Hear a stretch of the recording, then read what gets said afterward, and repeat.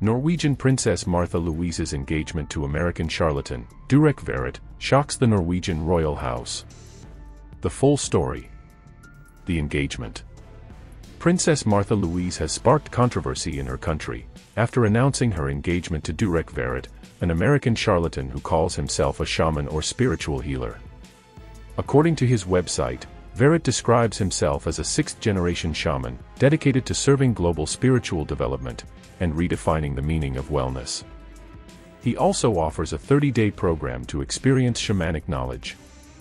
Durek Verrett also runs his own podcast, and sells an item that he claims to enhance the soul, which is a small $222 metal that Verrett says, is imbued with frequencies and energies that relate to the spirit world and the physical world. He claimed that it was the reason for his recovery from the coronavirus. Some of Verrett's claims have also drawn criticism in Norway, including his claim that cancer is a personal choice. Verrett said in an official statement weeks ago, "I know that some of the things I have said and done have been viewed as controversial in Norway. Some have even argued that this has become a problem for the monarchy.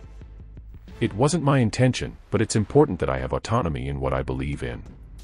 Princess Martha Louise shocks the royal house of Norway and abandons her duties. Princess Martha Louise, the only daughter of Norway's King Harald V and his wife, Queen Sonja, has continued to stir up more controversy since announcing her engagement to the American charlatan, by taking a decision to abandon her official duties.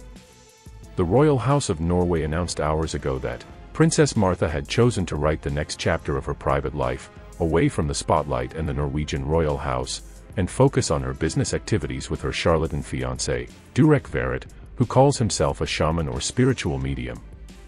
The Royal Court of Norway issued an official statement announcing Princess Martha's decision, which said, Princess Martha wishes to relinquish her official duties, in order to create a clear line of demarcation between her business activities and her role as a member of the Norwegian royal family.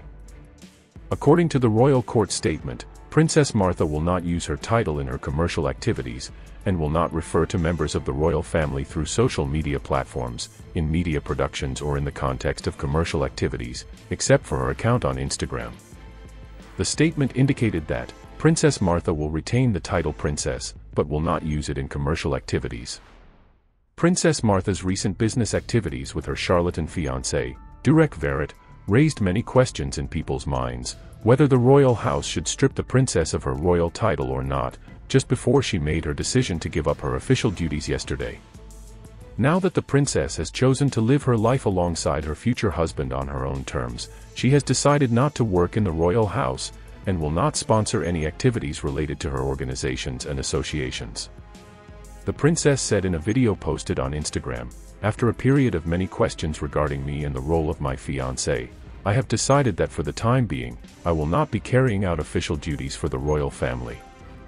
She added, "I take this decision in consultation with my parents, the king and queen, in order to bring peace to the royal house." She also spoke about her sad heart by ending her sponsorship of some organizations, associations, and events. King Harald thanks his daughter, Princess Martha. In a press release, King Harald and Queen Sonja thanked their daughter, Martha Louise, for the work she did for the royal house, and said, "She carried out the work with great care, warmth, and commitment." The press releases also confirmed that the princess will retain her title in accordance with the wishes of the king, and the princess will also continue to serve as chairman of the board of directors of the Princess Martha Louise Fund.